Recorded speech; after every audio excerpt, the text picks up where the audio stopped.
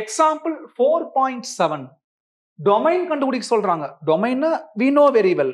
X ஆக்சிஸ்ல ஒரு curve எதிலிருந்து எது வரைக்கும் இருக்குது அதுதான் டொமைன். இந்த உள்ள உட்கார்ந்து இருக்குது இல்லையா, அதை சிம்பிளிஃபை பண்ணி எக்ஸ் கண்டுபிடிக்கணும். உள்ளுக்குள்ள என்ன இருக்கு? 2 plus sin x by 3 with interval assign பண்ணிட்டு அதுக்கப்புறம் சிம்பிளிஃபை பண்ணணும். இன்வர்ஸ் இஸ் ஃபாலோட் பை என்னது? Inverse is followed by value. Sign இருந்தாலும் சரி காசு இருந்தாலும் சரி வேல்யூல என்ன வரும்? -1 to 1 க்ளோஸ்ட் இன்டர்வல். அப்போ -1 அப்புறம் 1 இதுல இருந்து இது வரைக்கும்ங்கிறது சிம்பிளா இங்க ஒரு less than R equal to அங்க ஒரு less than R equal to வேணா படிச்சு பாருங்க. This particular condition greater than R equal to -1 -1ல இருந்து -1 விட ஜாஸ்தியா, இந்த condition less than R equal to 1 1ல இருந்து 1 விட கம்மியா, அப்போ கரெக்டான மீனிங் கொடுக்குது. எது வரைக்கும் சிம்பிளிஃபை பண்ண போறோம்? x வர வரைக்கும். கீழே எது 3, அப்ப அதை எப்படி ரிமூவ் பண்ணுவேன்? 3 ஆல் மல்டிப்ளை பண்ணா மேல இருக்கிற 3 கீழே இருக்கிற 3 கேன்சல் ஆகி போகுது. Multiply each by 3 -1 into 3 -3 less than or equal to 3 cancel, மீதி 2 plus sin x less than or equal to 3 all multiply பண்ணா 1 into 3 3. இப்போ ஃபர்ஸ்ட் 2 ரிமூவ் பண்ணலாம். அப்போ ஒவ்வொன்று கூட -2 ஆட் பண்ணலாம். -3 -2 -5 less than or equal to -2 plus 2 cancel sin x less than or equal to -2 add பண்ணா 3 -2 1. அடுத்த ஸ்டெப் வெரி வெரி இம்பார்ட்டன்ட், கேர்ஃபுல்லா கவனிங்க. இப்போ பாருங்க sin x cos x, அப்போ கரெக்டா இங்க x வந்துருச்சு. ஒரு sin x அப்படினாலே அது எதை குறிக்குது?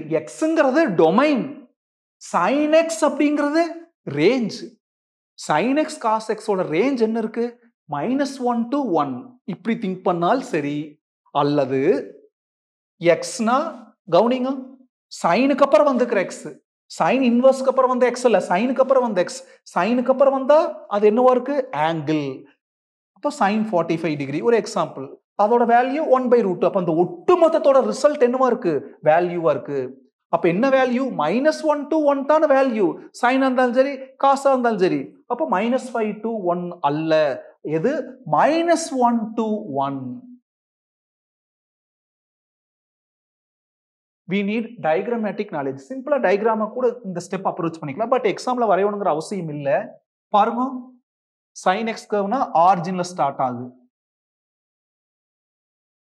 அப்போ இந்த கர்வோட பேர் y equal to sin x. அதுல ரெஸ்ட்ரிக்டட் டொமைன் எது இருக்கு? சைனை பொறுத்த வரைக்கும் என்ன ரெஸ்ட்ரிக்டட் டொமைன்? இங்க -π/2 to +π/2. இதோட ரேஞ்ச் பாருங்க, -1 to 1.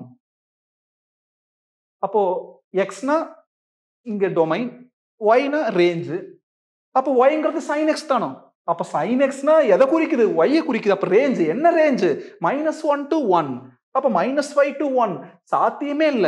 அப்ப -1 to 1 தான். அப்ப அது இப்படி பர்டிகுலர் பண்ணிட்டோம். அதுல இருந்து இதுக்கு வந்தா பெட்டரா புரியறதுக்கு வாய்ப்பு இருக்கு. அடுத்தது sin x எதுல இருந்து எது வரைக்கும்? -1 to 1. அப்ப x எதுல இருந்து எது வரைக்கும் இருக்கு? -π/2 to +π/2. எந்த மாற்றம் இல்ல. ஆங்கிள்னா இது, வேல்யூனா -1 to 1 எக்கச்சக்கமான சம்ஸ்ல பார்த்திருக்கிறோம். இப்போ நம்ம x பத்தி தான் பேசுறோம். xங்கிறது சைனுக்கு அப்புறம் உட்கார்ந்திருக்குது. சைனுக்கு அப்புறம் ஃபாலோ பண்றது என்னவா இருக்கு? ஆங்கிளா இருக்கு. அப்ப ஆங்கிளா இருந்து என்னது? -π/2 to +π/2.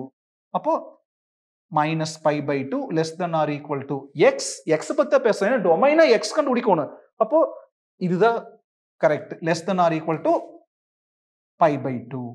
ஏன்னா இங்க xங்கிறது ஆங்கிள். அப்ப ஆங்கிள்னா அதை தூக்கி எழுதுனா வேலை முடிஞ்சது. இதோட நிறுத்திட்டால் சரி, கண்டிப்பா கரெக்ட். அல்லது R x belongs to closed, அப்ப -π/2 to +π/2. அல்லது இந்த ஸ்டெப்பே எழுதாம டைரக்டா அங்க பார்த்து ஆங்கிள், இப்ப xங்கிறது sin xல xங்கிறது ஆங்கிள் தீர்மானிச்சுமா? ஆங்கிள்னா -π/2 to +π/2. அதாவது x belongs to, இல்ல ரெண்டே எழுதினாலும் சரி. you are well and wise.